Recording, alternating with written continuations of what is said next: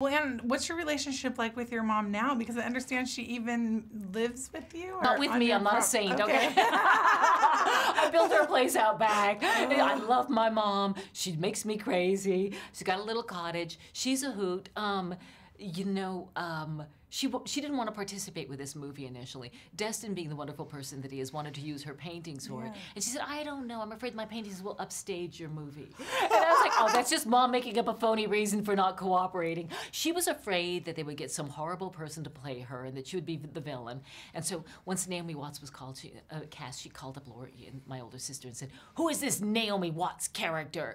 And Lori said, she's extremely beautiful and extremely talented. Mom, suddenly, I'm on board. So when I showed her the preview the other day, the trailer, she was just over the moon about it. She's a very visual person. She kept saying, oh, that looks just like our house. That looks just like our car. He looks just like Rex. Oh my gosh, she looks just like me. You know, and she was overjoyed because it's a joyful movie.